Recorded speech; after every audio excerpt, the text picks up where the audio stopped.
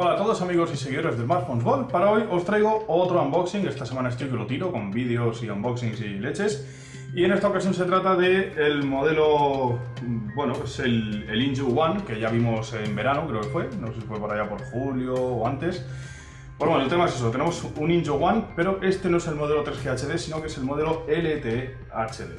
Es un modelo algo más potente. De hecho, el modelo del 3G HD equipaba un procesador de 8 núcleos, un MediaTek, a 1,4 GHz, y este de aquí es de 1,7 GHz, como podéis ver en esta impresión que hay aquí. Además de que tiene soporte para redes LTE o 4G, cosa que el modelo anterior no tenía. Así que nada, vamos a sacarlo de la caja. Como podéis ver, está todavía con el precinto que me lo han mandado, con el plasticazo, y nada, y a ver cómo es. Supongo que no será muy distinto del modelo anterior, pero bueno, igual nos llevamos una sorpresita. Vamos al turrón. Bueno, pues nada, aquí tenemos la cajita del Innjoo One LTE HD o 4G HD, como lo queréis llamar, así que nada, vamos a ir sacándolo de plástico, que por suerte ya viene medio rajado. El problema de estas cajas es que cuando las estiras hace vacío y cuesta un poco de abrir. Vale, aquí como podéis ver no viene nada destacable, simplemente pues es una caja sin más, un trozo de cartón. Y ahora esta es de levantar. Y bien, aquí tenemos papelito este que parece como papel vegetal. Let's Innjoo. Vamos a dejar por aquí. Y aquí está el teléfono, que como podemos ver es exactamente igual que el modelo anterior, el Innjoo One 3G HD. El mismo diseño, con el marco de aluminio, las ranuras de las SIMs, todo. Es el mismo teléfono, salvo que, como os decía, tiene un procesador algo más potente y soporte para redes LTE. Cajita de, como podéis ver, adaptador, accesorios y los auriculares. Pues nada, vamos a ver en accesorios que hay. Supongo que habrá pues, más o menos lo mismo, con el pinchito para sacar las tarjetas SIM. Aquí viene una carcasa de policarbonato de estas translúcidas. Esta creo que es más oscura. La del Innjoo One 3G que nos mandaron aquella vez era totalmente blanca, transparente. Bueno, transparente, o sea, translúcida, pero no con este tono negro grisáceo. Y aquí, pues nada, supongo pues eso. Guía del usuario, esto es para el tema de la garantía, ¿vale? Ya lo tenemos claro. Más cajas por aquí. Y a ver esto de aquí, esto será el adaptador de corriente con el cable USB. Aquí está el cable, es un cable USB, micro USB normal y corriente, y aquí el adaptador. La verdad es que me hace mucha gracia los plásticos que utilizan, que en vez de ser los transparentes típicos son estos que parecen como guantes de estos de látex de médico y tal, como podéis ver. Y aquí, bueno, pues el adaptador con la serigrafía de la marca y poco más. A ver, esto tiene una salida de 1 amperio, está bien.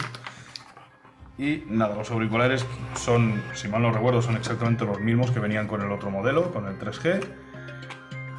Y vale, está totalmente cerrado. Pero bueno, básicamente los podéis ver aquí. Son auriculares son de tipo intraauricular.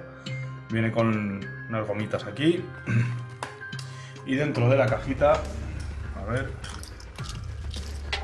vale, pues viene el cable enrollado y más gomitas de estas para adaptarlo a la oreja. Dependiendo de la cavidad auricular que tengamos, pues podremos usar más pequeños o más grandes.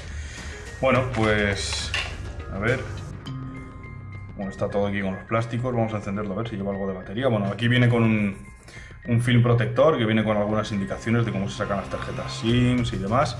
Que debemos recordar que tenemos para una tarjeta SIM, o sea, podemos poner o 2 tarjetas SIM o una nano SIM, como indica aquí. Si lo veis, nano SIM. Tenemos para nano SIM y para tarjeta de memoria, perdón.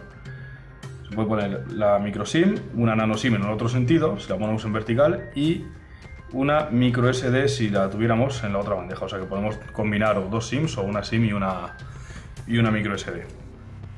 Y nada, vamos a arrancarlo a ver.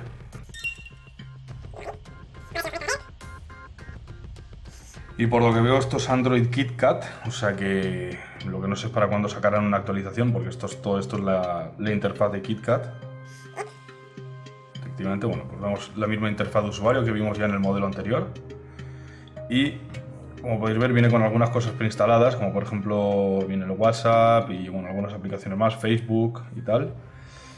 Y nada, con la misma historia que, pues, que el modelo anterior, que no tiene cajón de aplicaciones. Como podéis ver en la parte de abajo, tenemos acceso al navegador, a los mensajes, a las llamadas, a la cámara, y luego el resto pasa como en Huawei, se va instalando todo en la pantalla principal y ya pues cada uno que se lo organice como quiera. Pero bueno, esto es una cosa que con un launcher, como dije ya en su día, pues se puede resolver fácilmente. Y nada, pues ahora, a ver, como podéis ver es los ajustes rápidos de KitKat. Bueno, en los ajustes hay una opción especial que pone Special Feature, que es pues característica especial, que simplemente es dar un doble toque en la pantalla para encender la pantalla. Vamos, nada que no hayamos visto ya. Y la versión de KitKat es la 444, como podéis ver aquí. Bueno, pues ya está. Poco más os voy a contar del unboxing porque ya habéis visto todo lo que hay. Está el cable, los auriculares, el móvil, los manuales, la fundita esta, la carcasa, que es un detalle que lo pongan, por lo menos. Hasta que consigues comprarte una, pues por lo menos ya tienes el móvil un poco protegido, por lo menos la parte de atrás que es de cristal, que es delicado. Y nada, luego, como siempre, más datos, información y todo lo relacionado con el teléfono vendrá en la review. Tanto en la review del vídeo como en la review escrita en el blog en smartphonesworld.es, que ahí es donde tendremos más datos y mucha más información que en el vídeo. Nada, gracias por ver el vídeo y hasta la próxima.